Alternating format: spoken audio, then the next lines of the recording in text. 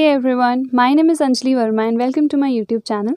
So in today's video, we are going to discuss about how can you complete your math syllabus in 2 months. So this video is for both the students, those who have completed the syllabus and they want to revise, and also for those who haven't even started yet. So look, if you haven't started, so you need to give 3 to 4 hours on a daily basis to maths if you want to score really good. And if you have completed all your syllabus, then you just need to give 2 to 3 hours to maths. So a basic question that each and everybody asks me for maths is whether NCERT is enough to score good marks or not. So NCERT is enough. You do not need to practice any other book than NCERT. And if you're preparing for any sort of competitive exam, then R.D. Sharma is important because it is a book that contains high level questions as well, and your concept also gets cleared and you get to solve a lot of questions. So for that, R.D. Sharma is important. But if you just want to score good in board exams, so NCERT is enough. And look, do the most important questions first. And how would you get to know about the most important questions? You'd get to know about them from the PYQs and the sample papers. So mostly the questions are asked from PYQs only, and rest you can practice the sample papers as well. And if you are revising, then I would prefer that start with calculus, or even if you're starting, so start with calculus, because calculus covers the maximum number of marks in the board exams. It covers around 40 to 44 marks, and calculus contains first continuity and differentiability. In this chapter, the most important are the questions from log. The questions that are solved from log, those questions are most important. And rest, there was one exercise that contained Rawls theorem and mean value theorem.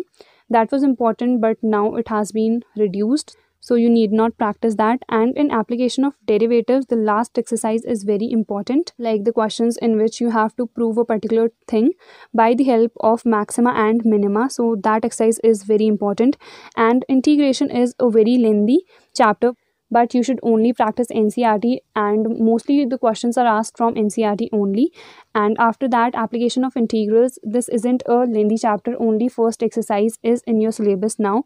So the first exercise is important, and do practice that because a 4-mark question generally comes from this chapter.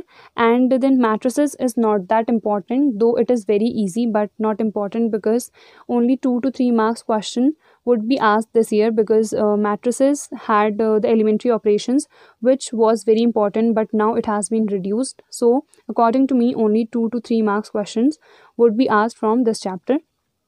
Then after that, we have determinants, and in determinants, the most important topic is solving the linear equations.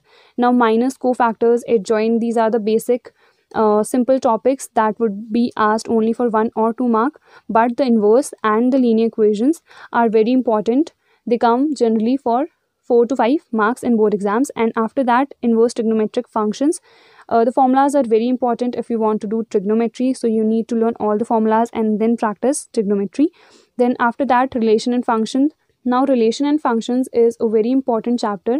It generally covers a weightage of 10 marks, and 10 marks are very important. So do practice relation and functions.